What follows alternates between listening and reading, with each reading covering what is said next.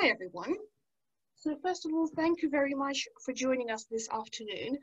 Welcome to those of you who are joining us for the first time. Welcome back to those of you who are joining us for the second time, and to those who participated in our August webinar. So my name is Angelina Vrisevic, and I'm the Program Manager for UK Postgraduate Awards.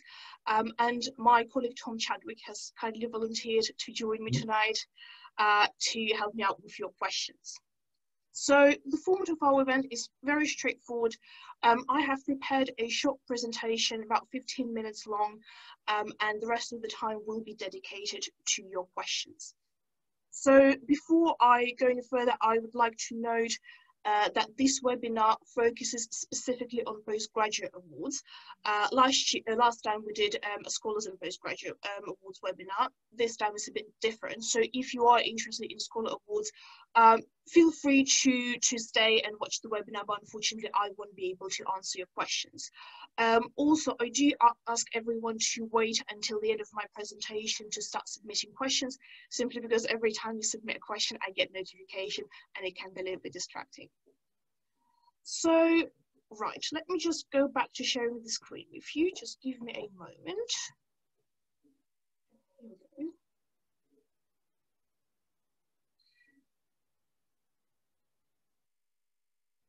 Right, so before I move on to sort of like the main part of this presentation, I thought I would give you a brief overview of the selection process to demonstrate that the process itself is very straightforward. It's not scary at all. So it mainly consists of two steps, which is the online application form, which is what I will be focusing on today, and the interview step. Now, I will not be talking about the interview process at all, simply because it's not going to apply to quite a few of you, and those of you who are selected and invited to interview will be provided with further information and sort of like tips on how to prepare. And the final step is the award confirmation. Again, that's very simple. So you're notified of having been selected and nominated for an award.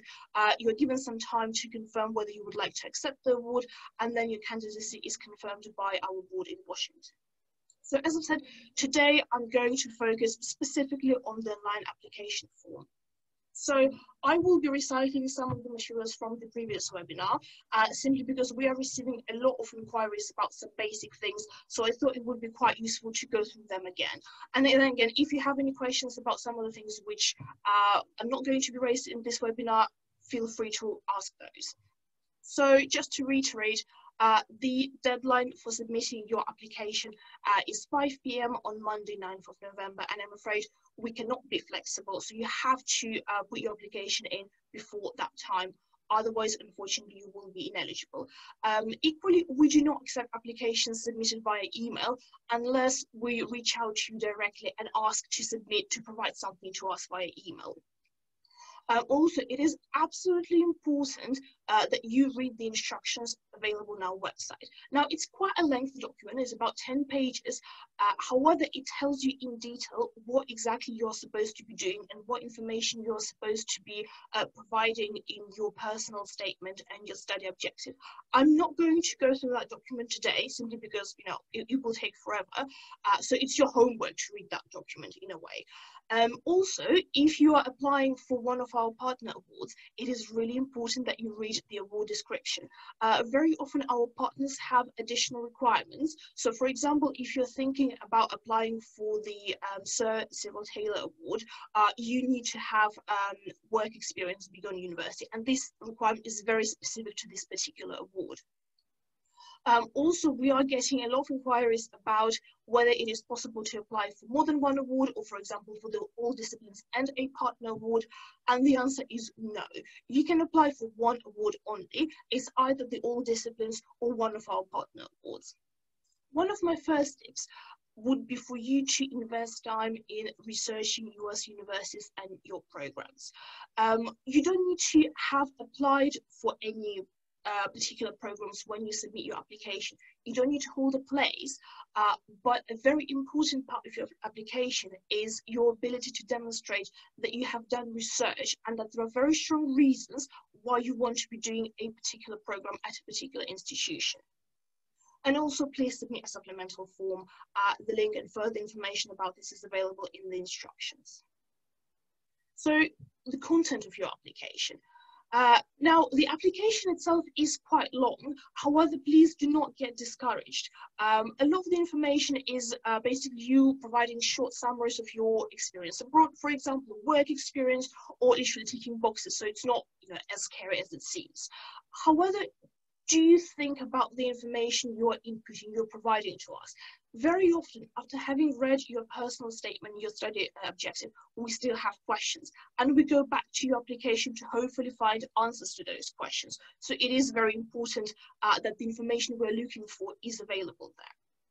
Having said that, the two key elements of your application are the personal statement and the study objective. So these two elements in a way determine whether you will be invited to interview. Again, I'm repeating myself. Please consult the instructions. They tell you exactly what you need to cover in those two submission pieces. Also, I would strongly recommend that you do some research on our website.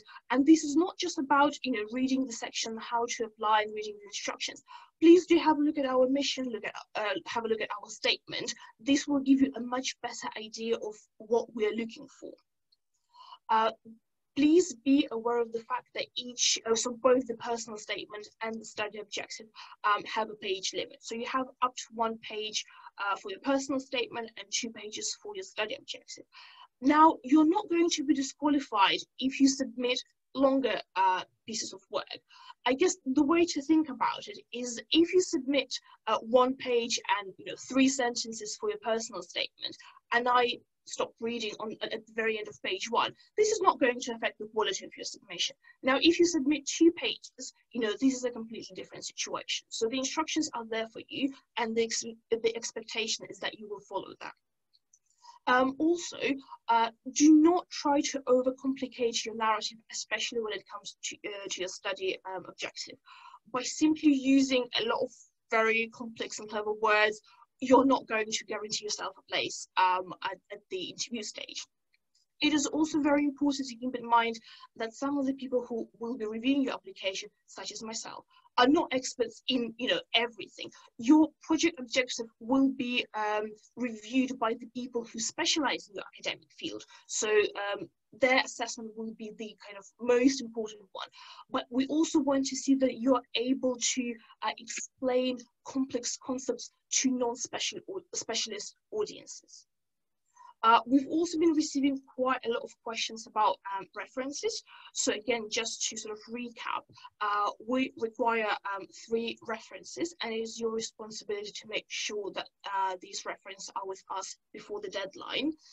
At least one of your references has to be academic, but it does depend on sort of the stage at which you are in terms of your academic journey. If you're applying for a PhD or to do some research, you will probably want to be more than 1 academic reference. And these should not be kind of generic character references. Your referees must be able to comment on the academic strengths of your project and your suitability for the Fulbright program. Now, I often get asked about that one thing which gets people selected sort of to the next application stage, which is the interview process. And the answer to this question is quite simple. There is none, and I genuinely mean it. The people we interview are able to display and demonstrate all the qualities we're looking for, although they do so in very, very different ways. Something I really want to mention is the fact that your study objective and your personal statement are more important than the grades you have achieved and the university you went to or you're studying at the moment. If you have a first from Russell Group University, well, that's great, but that does not guarantee you an interview. Equally, if you have a 2-1 or a 2-2 from a non-Russell Group University, but you think that you have a good idea and you want to develop that in the US and you have good reasons for that, please do apply. I really want to have your application. So as I've said, we are looking for many more things than just academic excellence. We want you to be able to demonstrate your leadership potential. we want you to have cultural curiosity, and not just to kind of learn from others, but also to be able to share your experiences, your expertise, the culture you come from. As I've mentioned, we also want to know that you have a very strong rationale for studying in the US and going to the universities you have selected.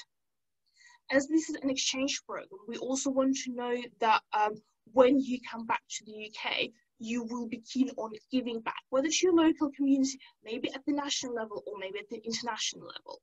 And finally, but equally importantly, we want you to have done some research about Fulbright and to demonstrate that you understand our values and our mission and how and where we want to grow in the future. Additionally, if you are interested in applying for a partner award, I would strongly suggest that you check the website and social media channels. Do remember that they will be reading your application as well, so you may want to show them that you understand what they're involved in, what they're concerned about, what they're working on. So if you have any more questions or if anything isn't clear, in the first instance, please consult our website. There is a lot of good information there for you. If this doesn't help and you still have further questions, feel free to email us at programs@fulbright.org.uk. And if you would like to discuss or to have like a broader discussion with somebody about studying in the US, maybe about other funding options available out there and how to research them, how to apply for those, please feel free to contact our advising team who will be able to provide impartial advice to you. So that's it for today. And now we're opening the floor to your questions. I will stop sharing the screen.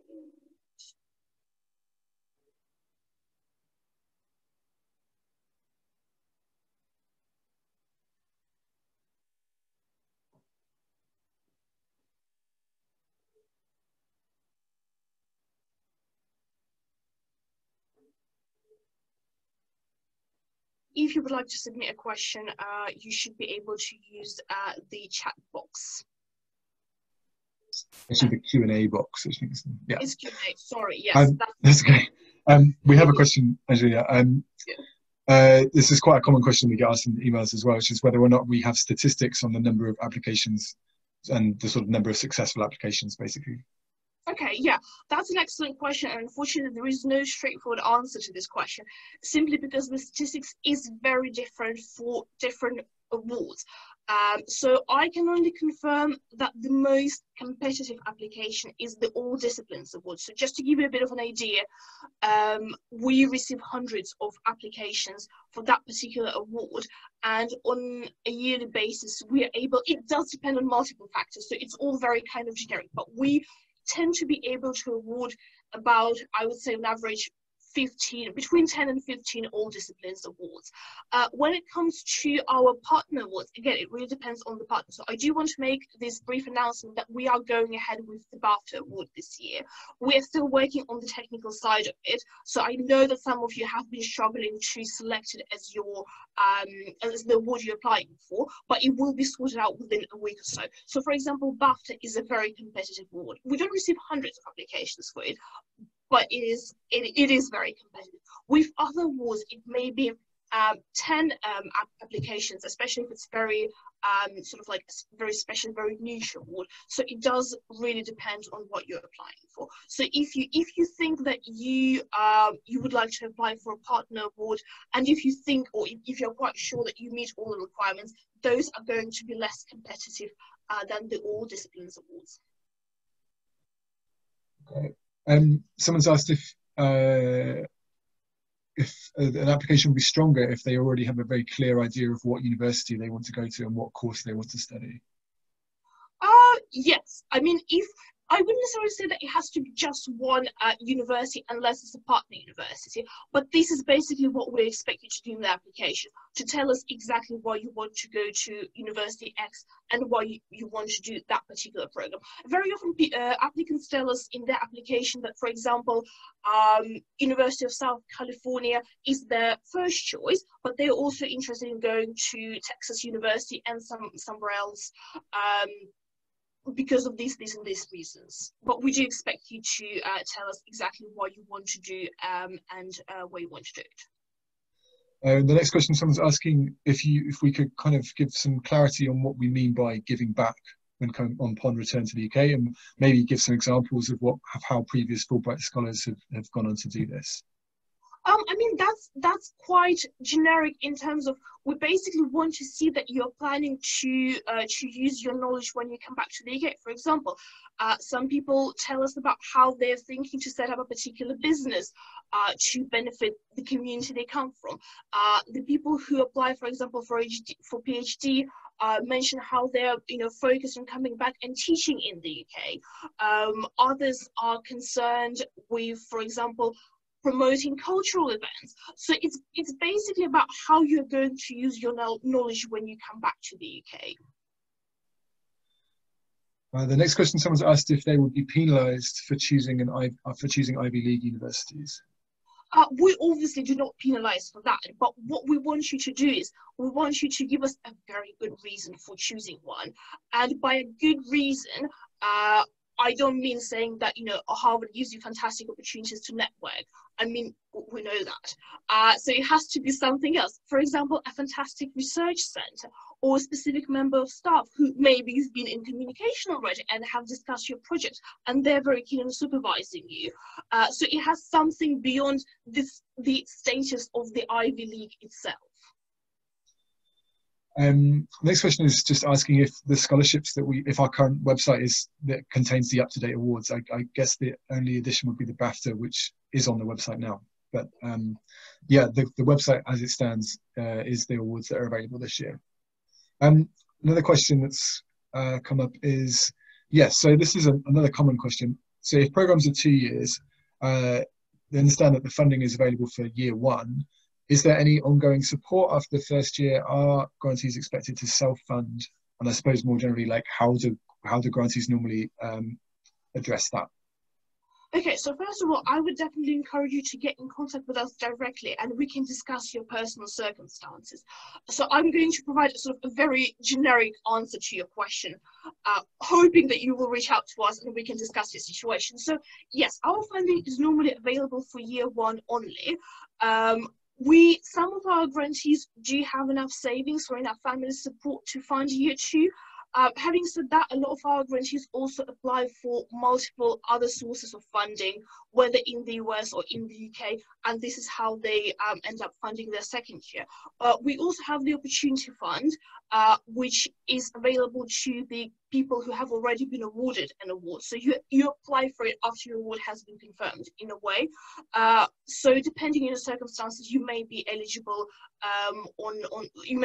for some additional funding, but normally it doesn't really cover all the expenses. So you will either need to have some savings or apply for additional sources of funding. Having said that, we do have a number of grantees who have been able to pretty much fund the whole degree with Fulbright, but those tend to be degrees that last somewhat like over 1 year. So for example, about 16-18 months. And that's normally not Ivy League institutions. Next question is asking whether or not you have to be doing a course to get a Fulbright postgraduate award, or whether you can also apply to do research or field work in the US as part of for a Fulbright postgraduate award. So if this is part of your PhD, you can apply to do some research at a university. So that's we pretty much consider any postgraduate study, especially if you're applying for the All Disciplines Award. The majority of our applications are for the masters, but it can be a research project. Another question. This is there's a couple of questions about previous experience in the US. So if, for example, if someone had completed a 5-month placement in the US last year, are they still able to apply for to go and do, in this case, a PhD with their existing US experience? Yes, in principle, the answer is yes. If you've been to the US, it really depends on what you were actually doing there. So if you were studying there, let's say half a year ago, a year ago, we will want to see how additional US experience will benefit you. And we do give preference to those applicants who have never been to the US and who may not have an opportunity to do so without Fulbright support.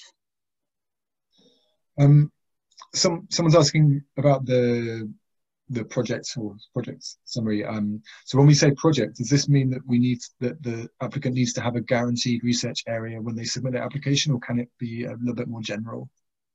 So in terms of the project, most of the degrees do have the sort of like dissertation or project component to them, and this is what applicants tend to talk about in their applications or in their study objective. Having said that, we are obviously aware of the fact that some masters are much more applied, and in this case we will probably expect you to elaborate on obviously the program you want to do, what you hope to achieve within 1 or 2 years of your program, and what you want to do with that particular knowledge you will have acquired. So I guess we just, you know, if it's sort of like more, if it doesn't have a research component, we probably want to sort of like hear in a way what you're going to do with that degree, why you want to study it, and why you are interested specifically in that selection of modules, what it will give you. The next question is asking if we're looking at for grantees of a particular age range, or whether or not we welcome applicants at different stages in their career. We welcome everyone. And the next question is someone asking about, so what's the situation for UK citizens who are currently living outside of the UK? Are they still eligible to apply? So as long as you are not in the US at the moment, that's perfectly fine. So as long as you're a UK citizen, you don't have dual nationality, it really doesn't matter where you are based at the moment. One thing to keep in mind is that if you're thinking to, at some point in the future, apply for more permanent status in the US, for example, green card, you will need to spend at least 2 years in your home country, and your home country will be defined as the country where your Fulbright Commission is based, which is the UK in this particular case. The next question, someone is asking if we have different expectations for the study research objective for applications for master's degrees versus applications for PhDs. Yes, of course, we expect a very different level kind of depth in terms of your research. And when it comes to PhD, this is where you talk about your research, basically. So this is where we would expect you to have a very clear project, a very clear idea of what you want to do. We would also expect you to probably have been in contact with the members of staff at your selected institution, or at least that would definitely strengthen your application. While at the master level, obviously the expectation is different. And when we're reviewing your applications, we're obviously very aware of what you're applying for. So someone is asking what the average amount we award for the All Disciplines Award is. I guess this is on the website, it says up to $45,000. So I'm guessing, yeah, what we typically would offer.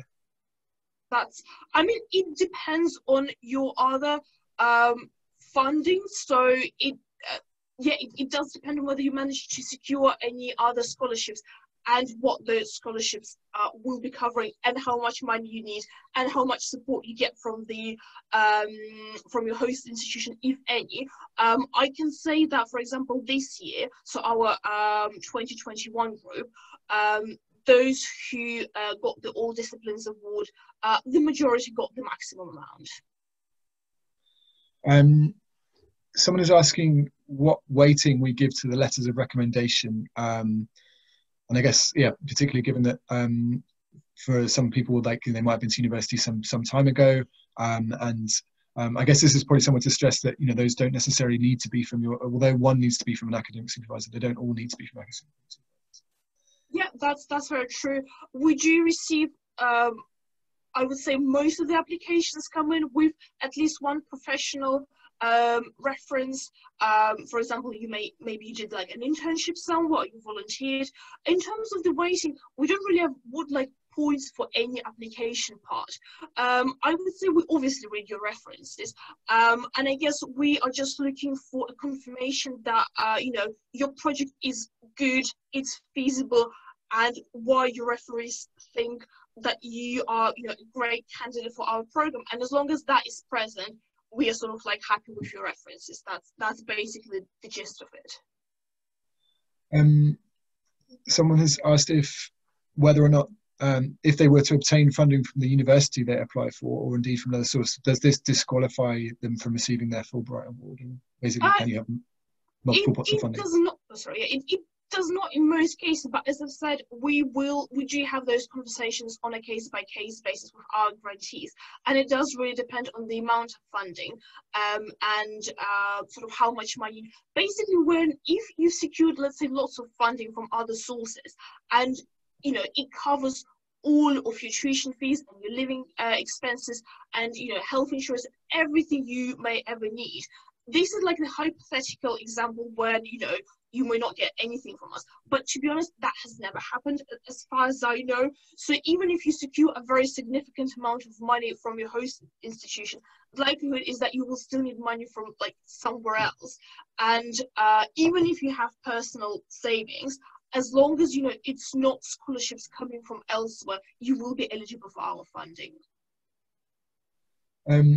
Someone has asked about the new Entrepreneurship Award. They're asking how many awards we have for that, and whether or not we can explain why we've not included Harvard Business School as a possible. So it's a new award. We're very excited about it. It's one award. All our partner awards are like it's one award except for Sir Cyril Taylor. Harvard School is not included because we have a separate partnership with them. This next question is one that comes up quite a lot, which I think I'll save Angelina an answer, which is on the application portal, it will tell you that you should not mention any US universities by name. But if you read the UK specific application instructions, you'll see that we do stress that you should mention the universities you're applying to, and you should always defer to like the UK specific application instructions in your application. So if you're getting conflicting messages from our instructions and the portal's instructions, always go with our instructions. You won't be penalised. Do you want to add anything, Angelina, or is that? No, that's it. That's good.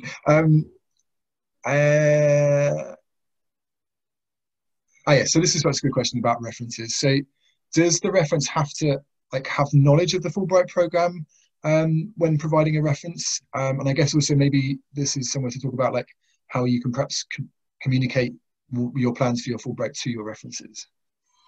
They don't need to know, anything specific about the program. If I were you, I would probably send just a link to our website to your referee and say, look, this is the program I'm applying for. These are the requirements. It would be great if you could let me know if you feel comfortable sort of commenting on those things. And yeah, this is basically, I would say, especially if it's an academic reference, we will be looking primarily for feedback on the academic strength of your project. Someone is asking if whether or not you can, if you apply for both a Fulbright scholarship but also for a sports scholarship at the specific university. Yeah, that's fine. I mean, in terms of your funding eligibility, it will obviously depend how much you're awarded by your host institution. But you are more than welcome. You are encouraged to apply for multiple sources of funding, because we're obviously very realistic that at the moment, there are quite a few of our awards which we're offering are not sufficient to cover all the fees which will be incurred by US study. A question that's also got an element that other questions that also bring up, which is wanting to collaborate with a specific professor or specific research group a good reason to choose a partner university? And then can a contact at your potential host university, such as a professor there, be one of your 3 references?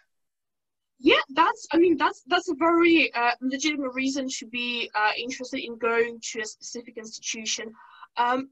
We have had applicants submit a letter from their host institution. Normally, it comes as an additional piece of evidence, simply because normally the it obviously depends on your relationship with that particular professor or member of staff, but normally they don't know you well enough to be able to provide kind of a full reference. Having said that, if you do feel that they are able to comment on everything, including the strength of your project, and they know you personally well enough to comment on, for example, your leadership potential, then absolutely yes. Sorry, yeah. So a question about the study objectives. So how specific do we expect an applicant to be? Should candidates mention a specific area they're interested in for postgraduate research, or just a general research field they're interested in? So I would say the more specific, the better. As you know, as we've already discussed, it does depend exactly on the program you would like to apply for. But we normally, if you are able to provide a very specific research plan, that makes your application quite strong. We do appreciate the fact that it doesn't necessarily mean that, you know, you will fulfill that plan 100%. Things change, and I mean, you're going there to learn things. So that's perfectly fine. So you shouldn't really worry about that side of things. But I would probably encourage you to make your study objective as specific as possible. The next question someone's asked about whether or not we take the GRE score into consideration when assessing applications. No, we don't require those tests.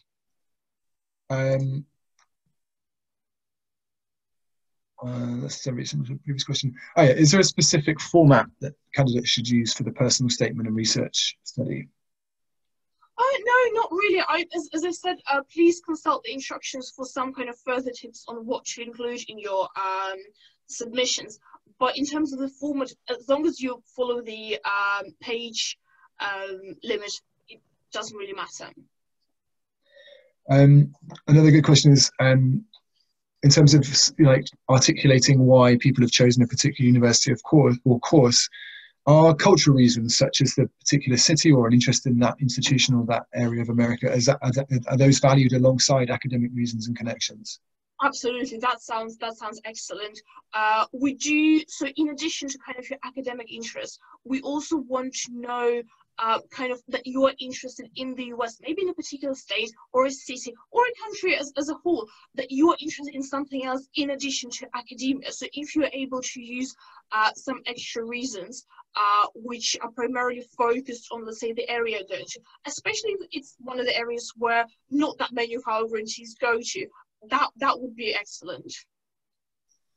A more kind of technical question, someone is asking the course they're interested in has a research semester abroad, which would mean that for one of their semesters they would be in another country that's not the US, which would mean they wouldn't be in the US for the whole of their time with the Fulbright.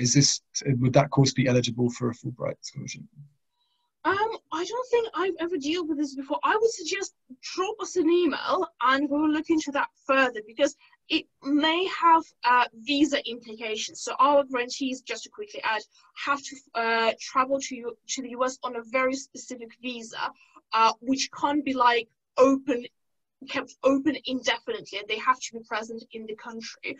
So I may need to double check that for you. I don't have the answer right now, so please do drop us an email and we will look into that for you. Another good question that comes up a lot in the inbox is, are there a minimum number of universities that candidates should be expected to apply to for the awards, for something like the All Disciplines Award? No, not really. It can be one university. There is no minimum or maximum. I would say be sort of like sensible. If you're planning to select 10 universities, the likelihood of you having a very good reason of studying at each of them is not very high, unless you're kind of, willing to dedicate a whole personal statement, study objective to that, which, means that you're not going to cover all the other things we're looking for. So I would say think about how you're going to address that particular aspect. But I would say on average, selecting 3, maybe 4 is kind of what we'll expect. We do have applicants who want to go to one very specific institution, and that's perfectly fine. I guess in a way it makes it easier for you to justify your choice if it's just one. There have been a few questions from people asking, so for people that are currently in their final year of their undergraduate degree, asking if that would, whether they'd still be able to apply for a Fulbright Award, for instance, without their final undergraduate degree result, or if they haven't got extra experience and stuff. So yeah, basically, are you able to apply if you're still an undergraduate? Yes, of course. In terms of your certificates and your diplomas, if you're offered an award, it will be conditional on you providing a copy of your certificate, normally with a 2:1. In terms of not having additional experience, do review some of our applications, because as I've mentioned with, for example, the Sir Cyril Taylor Award, applicants are expected to have work experience. But if it's the all disciplines, you can definitely apply for that.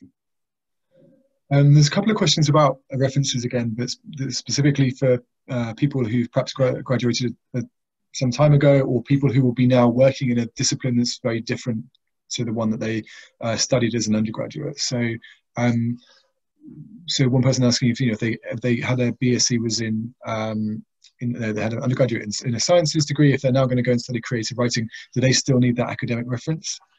Another person's asking if they could submit 3 professional references instead of one of those academic references if they studied a long time ago.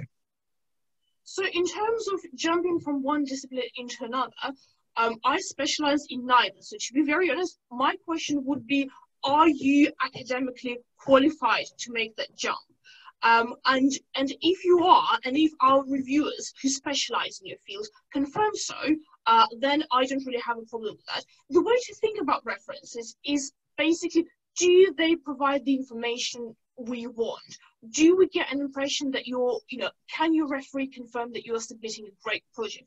Can they confirm that you're suitable for the Fulbright program? As long as these people are not your friends or family members, it will be fine. It's more the fact that we would expect, let's say, an academic lecturer to be able to comment on your project strengths much better than, for example, your employer.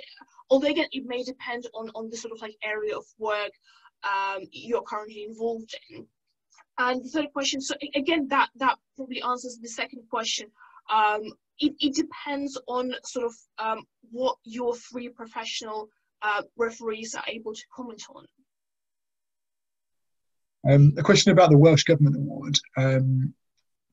How concrete do your plans to return to Wales have to be? As in, do you have to have something in place before you apply that shows you're going to go back to Wales, or is it simply enough to say that that's your intention and these are your plans following the Fulbright Award?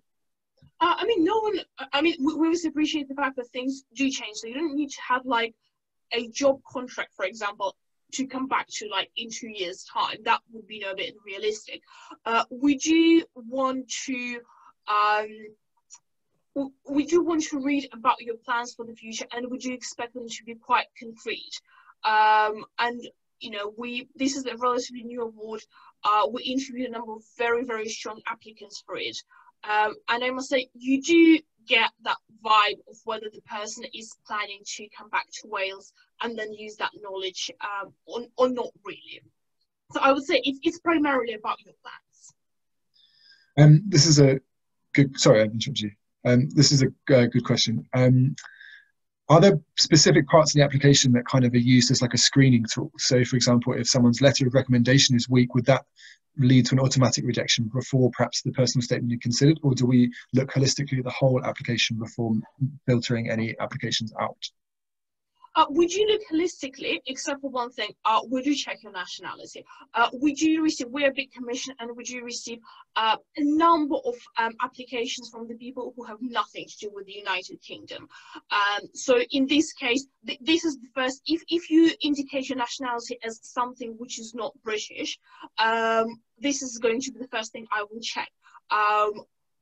Based on that, I always decide whether you're eligible or not eligible, and then we look at the application holistically. A quick question, is there just one BAFTA award available this year? Yes, yeah. A question about the J1 visa. So if you go for a longer degree, such as a PhD, are you able to renew the J1 visa for the duration of your time in the States? Yes. So one of the benefits of the Fulbright Award is that you get a personal advisor in the US who is based at the Institute of International Education. We all call it the IAE. So they will be working with you throughout your whole program, even though, you know, we will be sponsoring you. So you will be getting money from the Fulbright Commission in your first year, but the IAE will sponsor your visa for the entire duration of your program, and they will be constantly advising you on what to do, what documentation to submit, when to do so, to obviously not break the immigration law in the US. And the expectation is that you will remain on the J1. Another good question is, so someone's asking if you can apply for the All Disciplines Award for a field that also has a partner award at a specific university. So, for example, I think in this instance they're looking to study for a law master's, but they would perhaps not apply for our specific law master's at Indiana. So, will they be penalised for not applying for the partner award if they're applying in a discipline? No, not at all. We do sometimes. What may happen is that if, for example, we receive, you know, a fantastic application, and our partner award is more generous than the all disciplines, we may, in certain cases, suggest that the partner consider that application, but we do not penalise people for not applying for a partner award. There's a question about providing samples of work, which I think is also something that comes up a lot in the inbox, and they're asking whether or not sending a dissertation, an undergraduate dissertation, is okay. I'm not even sure we need samples of work from non-arts subjects. No, unfortunately, especially if it's a long piece of writing, unfortunately, we are unable to review. I mean, your application is going to be about 40 pages, and I will be reviewing hundreds of those. So, unless it's one of the sort of more arts-related degrees, and we do have a list on our website, and in the instructions of when you are expected to submit a word sample, unfortunately, we will not be looking at that.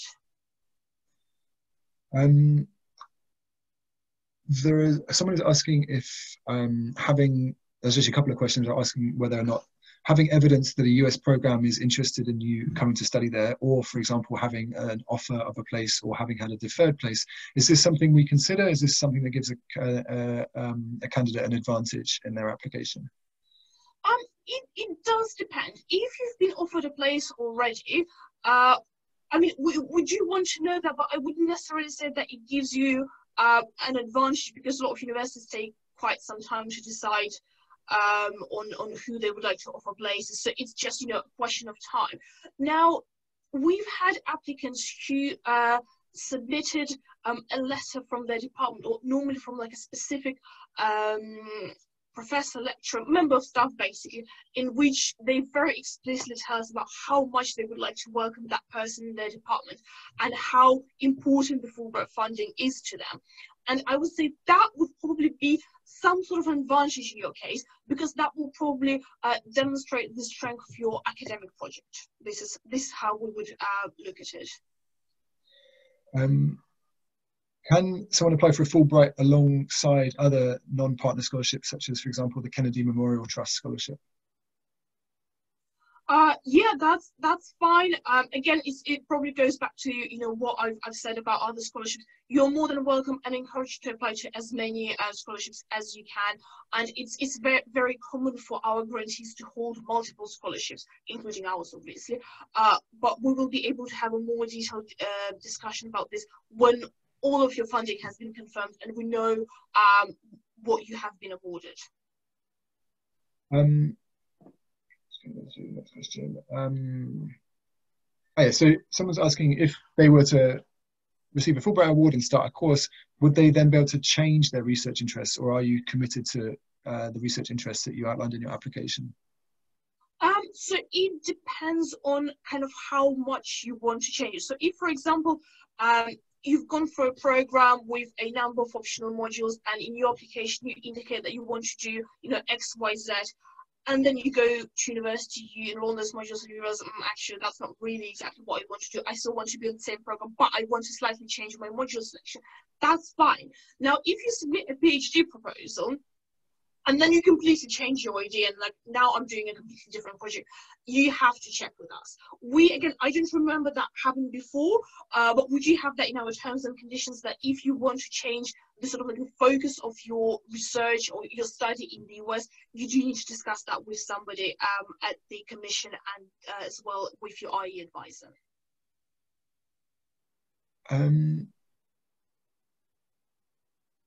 So there are a few questions about what funding the award offers. So one is asking if there's a stipend, and there's another asking whether or not it's a, you've received fully funding. Could you just maybe run through how people can find out information about that one? So if that's not what I've already asked. Yeah, of course. So we do have multiple awards, so I'm not going to go through every single one. Please do go to our website. Our awards do offer different funding packages. So for example, the all disciplines one is an amount of money which you have in your bank account, basically. There are some awards which offer a tuition fee waiver, for example, the Indiana Law Award. We have an award. Do we have anything with a stipend? We probably don't have anything with a stipend this year. But most of our awards are a specific amount of money. So please do read the description. Someone is asking if it's harder to secure a funding or Fulbright Award for an Ivy League program, i.e. do we have a certain proportion of funding that we reserve for Ivy League colleges, or is that harder to look at? No, not really. The only thing which I've already mentioned is that it's important for everyone to be able to explain why they want to go to a particular institution, but particularly so if you're applying to an Ivy League institution. So as I said, we want to read something in addition to fantastic networking opportunities and the kind of the ranking and and how well known that institution is. Other than that, we don't really have like a specific percentage of grantees we send to Ivy League institutions or to non-Ivy League institutions. Another question is asking if is it okay if the institution they would eventually attend is different to the one they've mentioned in their personal statements? No, not really. So you are expected to attend the institutions you identify in your application. We do have situations when, for example, you select, normally it's like somebody may have two top institutions and they select institution A as their first choice and B as their second choice.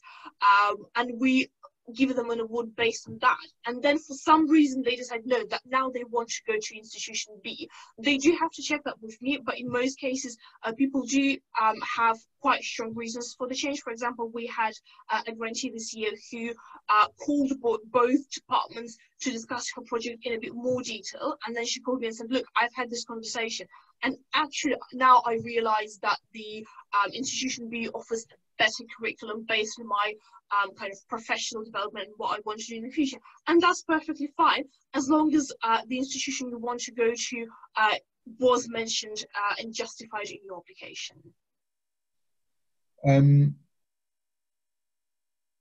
Sorry, I'm trying to see the next question. There's a question about the basically about COVID-19. So a lot of grants last year were kind of cut short, or maybe changed in some ways. So how is the commission, or how are we Fulbright what's our Fulbright's thinking about this going forward? So that's not. Yeah, so we obviously don't know what's going to happen in a year's time. We still don't know what exactly is going to happen with our current students. I can tell you a little bit more about what is happening right now and how we've handled this year so far. So everyone who has selected to start their course this year, so everyone has been awarded their award. We do have a group of students who were able to go to the US like at the end of August, early September. It's about like half of the group, and then the other half have started their courses online, and most of them are expected to go to the US in January, but obviously we will see how things change and how things progress.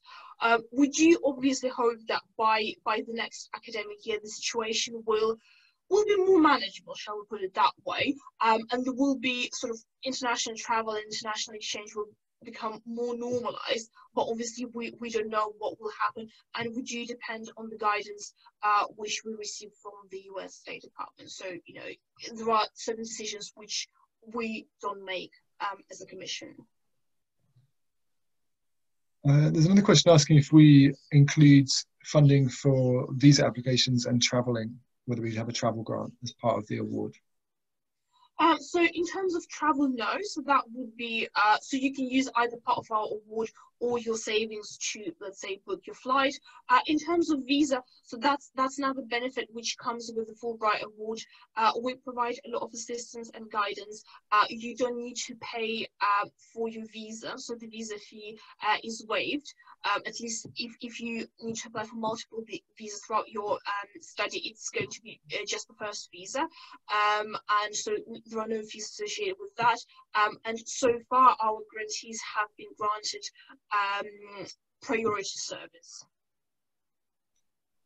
We have a question about dual nationality. So if you have dual nationality, say for example, British Irish, are you allowed to still apply for a Fulbright Award through the UK Commission? Yes, absolutely. As long as you're a British citizen and as long as you don't hold US citizenship, that's perfectly fine. There's a question asking for a little bit more clarification about the 2 years spent back at home after the J1 visa. So for example, if you were to do a PhD, would you then have to go after your 4 or 5 year PhD, then go back and spend 2 years back at your home in the UK, basically? Yes, so you will be able to complete your program, and after that you will be expected to come back to the UK. So there are a few things happening here. Obviously, as a commissioner, we expect you to come back and share your expertise, and this is where, you know, giving back to the UK sort of comes in. In terms of sort of like the legal requirement, this is a requirement in case you would like to apply for a more permanent status in the US at some point in the future. So you will not be eligible for, let's say, green card unless you have spent at least 2 years in your home country. Again, I'm not entirely sure, but if, for example, you completed your master's and then wanted to apply for a PhD in the US, you may have an opportunity to do so, but this is something for you to look into, because this rule affects very specific residency types in the US. So for example, if you've completed your Fulbright, you've come back to the UK, and then you just want to go and see your family in the US if you have any, or if you want to go as a tourist on your ESTA visa, that's perfectly fine. So your J1 visa is not going to affect that. So a couple of questions about people perhaps looking to change career or change focus. So if someone, for example, is looking to use the Fulbright Award as a way to pivot from one career, say in engineering, towards something that was in a more artistic field, or another example, someone who's already got a master's and is now looking to apply for another master's in a different field, like what do we look for in terms of justification if people are trying to use the Fulbright to support a pivot or a shift into quite a different field to the ones they've worked in previously? I would say, in a way, you know, being very clear about your decision to change your career is in a way a reason. Would you probably want to, you know a bit more about your plan, how exactly you envisage this, what you think you will be doing with your new masters, how exactly you're going, for example, if you already hold one master's, how exactly you will benefit from getting a second master's in a different field. But I would say that all these things are, you know, perfectly legitimate reasons. You would just need to elaborate very clearly on that in your personal statement or your study objective. So another question about someone who's held a J1 visa in the past as part of an undergraduate exchange program. If they were to apply again, do they need to have their old DS 2019? And is it compulsory to have a copy of that? I think if you do have your DS 2019, I think we will be asking for that. If not, I don't remember this being an issue, and we definitely have students who have held a J1 in the past. Again, if you're concerned about that, please feel free to drop us an email and we'll look into that further. But generally speaking, I would say having held a J1 in the past, it depends on the J1, but if you went to the US as an undergraduate student a couple of years ago as part of some sort of exchange program, that shouldn't be an issue at all. Question about reapplying for a Fulbright Award. So if you've applied previously, does that affect your application? Or specifically, if you've applied for one award and then you apply again for a different award, does this affect your application? No, it does not. You're very welcome to do so. That's perfectly fine.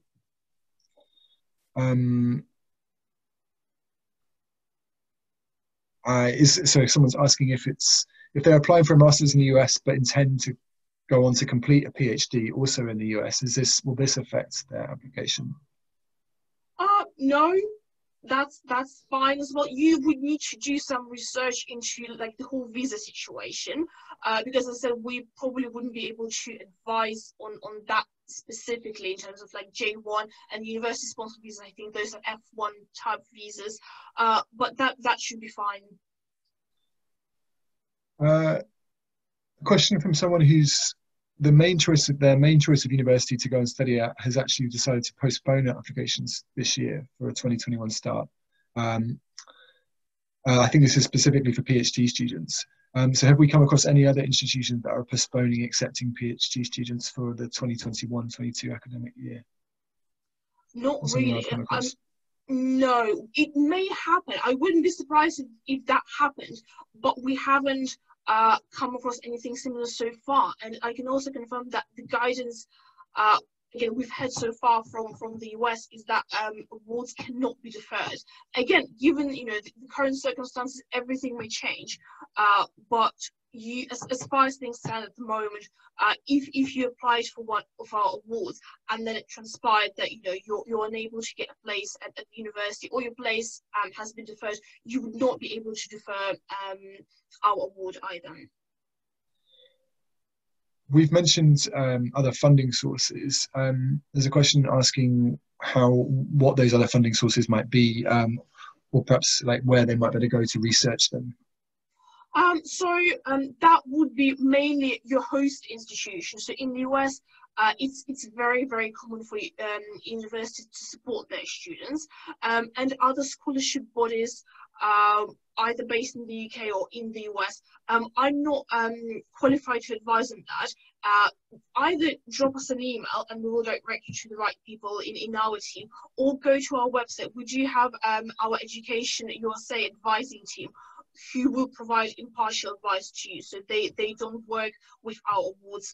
They will basically give you a bit more information about all the kind of or different types of funding available out there and how to research them. Someone has asked if whether it's possible to receive, or whether you have to report any income that you received during the program, and whether this could lead to a reduction in the award they received. I think it's apparently in our rules. Okay, so in terms of your earnings in the US, the Commission so far have never asked for any reports. You would need, there may be some sort of like a tax situation in the US, but this is something you would be discussing with your IE advisor when you're already in the States. So unfortunately, we wouldn't be able to provide any advice specifically on that. But at the moment, we as a Commission, we don't ask for that information. So we take a couple more questions. Yeah. So this is, so I'm just going through these.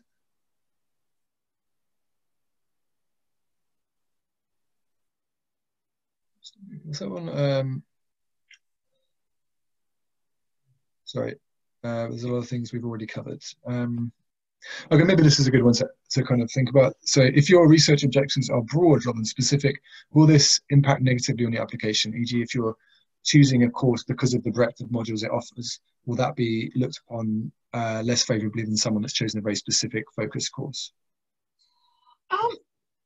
Not necessarily. It's very difficult. It's a very kind of hypothetical question. It's very difficult for me to tell because it does depend on we do assess our all applications holistically, and it does depend on what the course is, what you're planning to do, and why you're so interested in it. So as long as you cover, I wouldn't necessarily say that we go for like very specific courses, like very applied courses or very not applied courses. It is very much about how you structure your study objective and what information you provide there.